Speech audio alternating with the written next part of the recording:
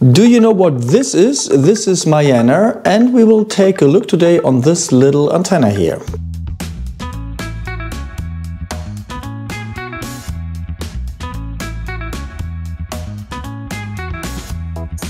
First of all, thanks to Peter for sending this to me from California. I am pretty excited about this unit because it is AIS receiver and transmitter, and I already have to say, please take a look if this is allowed in your country. In Europe, unfortunately, I'm not allowed to transmit, so I will use this as a receiver only.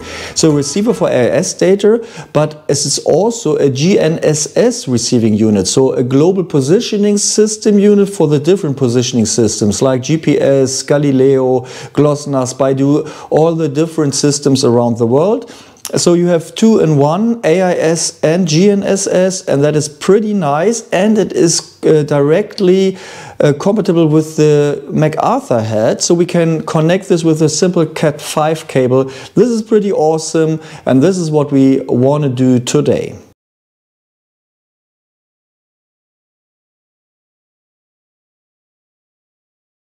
So what do we find in this nice package? We find two PCBs. We just need one for our project. We find the antenna core and some assembly material, which is heat shrink tubing for the sealing.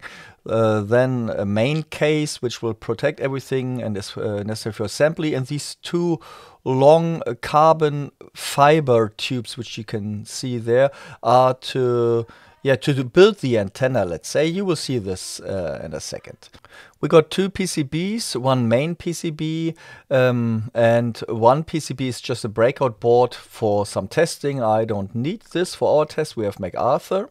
And then this is the antenna with an SMA connector. For assembly, you don't need much. You need some glue and a heat gun. The heat gun is necessary for shrinking the tube. And let's go with the assembly. And the first thing you need to do is to build the protection for the antenna itself. So you will take the carbon fiber tube and you just simply put it over the flexible antenna. The larger diameter first and then the thinner diameter with the blue end first, and you connect it so that you can't see the blue part anymore and that the flexible antenna slightly comes out, and then you just pull it back a little bit so that it's hidden in the carbon fiber tube. So that is the perfect length. I decided to put a little bit glue on the carbon to fix it at this position. This is not necessary and not part of the instructions, but I was too nervous that I might move the two pieces, and in this case it might happen that I shrink the tubing on the wrong length, so I went for this way. Okay, you can remove the carbon fiber tube, and you need to use the smaller shrinking tube around it. You should ensure that you have a little bit overlap here so that there's some more shrinking tube over the carbon fiber tube. You cut the end on the other side as well. So now we have a perfect and even a little bit too long shrinking tube around our carbon fiber tube. And now it's time for the heat gun. Just use the heat gun step by step, go from one side to the other to shrink the tubing and get a perfect fit. Is it shrinking tube or shrink tubing or whatsoever, but I liked this approach. It is really working well, and at the end it was fitting perfectly. You need the end cap now, which will protect our antenna so that no water can get in, and you need to cut off the shrinking tube or shrink tubing, which was too long, and you simply place now the flexible antenna again inside. You might need to rotate the carbon fiber a little bit because the inner diameter might block the flexible antenna for from getting through, but nothing which causes a headache. So just put it in, and at the end, yeah, we need to put the end cap on top. Just put some super glue in and glue the end cap on the end of our carbon fiber. And now you can connect the main PCB to the antenna and put the protection tube around it so that it has a good fit. And if you're happy with that, we can start assembling this.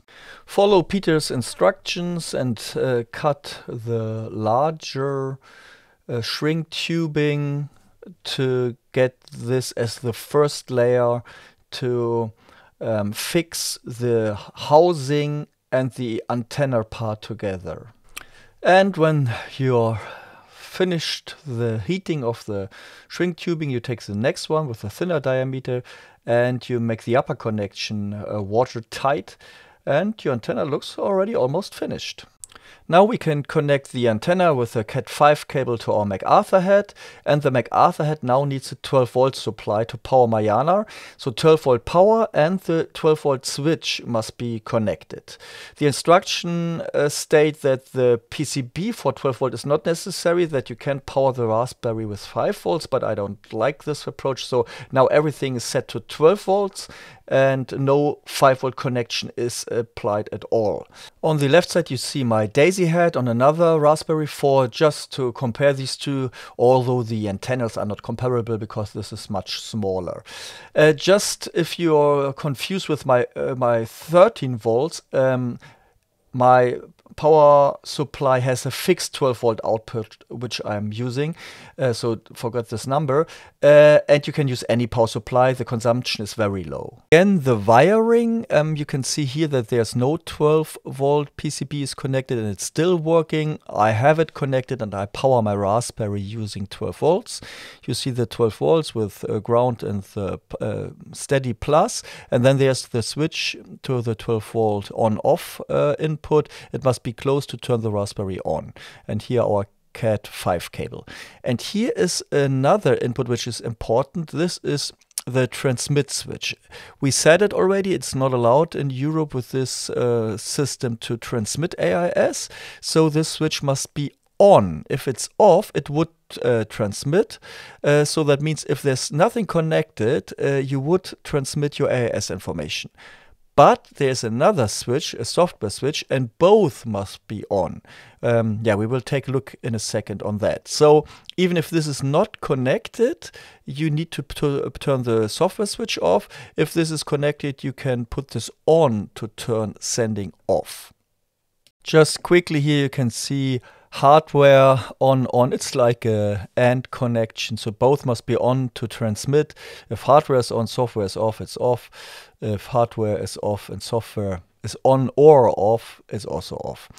So it's only on if both are on. You can see the LEDs on our MacArthur HAT. You will get AIS and GPS information, AIS for receiving and also for sending, which is not allowed in Europe, and GPS. So if you have a steady light, you know that there's a GPS fix. You will also see that a MIA 0183 is flashing. This is because the MacArthur or the MAIANA is sending the information to the MacArthur HAT on the MIA 0183 and via UART to our system. So to connect our MAIANA, this is very easy. We just need the serial again, and in my case it was already configured as my Daisy hat because both are using UART1. So it's already there and I just renamed it. What you need to do if it's a fresh installation, you need to turn on UART 0 and you need to reboot. And if you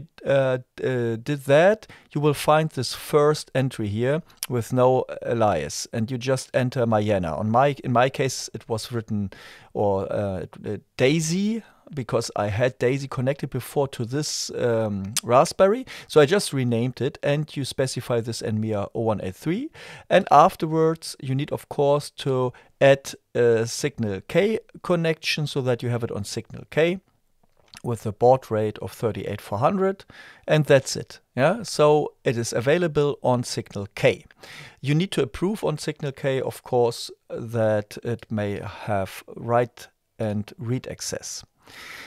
You should install settings. If you didn't do this so far, you should install MAIANA. This is for the normal operation even not necessary, because it's only necessary if you want to send data. Here you see MAIANA AIS transponder, and when we start this, where is it? Here on top, I think. When we start this, you can see that I also didn't enter anything. So my MMSI and so on is empty. I'm not transmitting currently any data because my software TX switch is off. Because I have nothing connected on my hardware TX switch, it's on, but as we said, on and off is still off. So here, when you're not inside Europe and you are allowed to send with this device, you can enter your call sign, MMSI, vessel name, and so on, and turn on the transmit switch, and then you can use the hardware switch to turn it off if you want to stay incognito. Yeah, that's how this is working. Here you can save. You can also do firmware updates with that. Maybe this is also interesting for the only RX guys here. So you can download the newest firmware and simply upload it or update it with this nice app, so that is much easier than using some special protocols. When you now start the Signal K server, you can see that your MAIANA device is existing, and we get data in, which is GPS and also AIS on the same stream. So of course the same input, it still is divided. So you see when you find vessels here, these are coming from the AIS stream. You see here MAIANA AI as the source, and you will find all the information for the vessels here. And when you go to the self context, and you see already OpenPlotter MAIANA is sending some information, hardware revision and so on. And of course, when we filter on MAIANA, we can also find other things like the GPS information, or GNSS, which is even better. So I have it now indoor, but it was very quickly connecting to satellites and found several satellites in just a little glimpse. So this was very nice. So I really enjoyed how quickly it is connecting.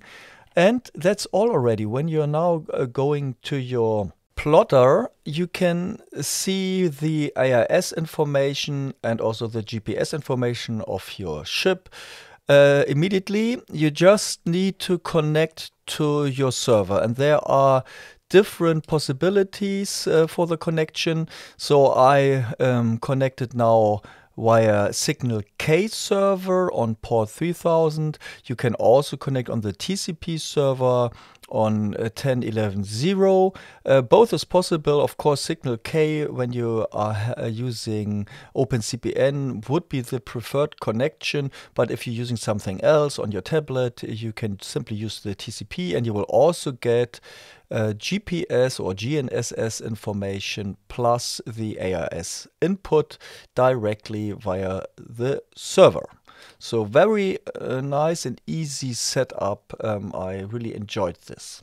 So that is the MAIANA, and I really enjoyed it. It was easy to assemble. It is easy to be integrated into OpenPlotter and Signal K, as well as the DAISY AIS is also being easily integrated. But I like, of course, the GNSS on top. So you have reliable GPS, Galileo, and so on source, which you can use on your Signal K network, and all in one housing. And I don't need my splitter anymore if I would assemble this on my boat, because I have two antennas.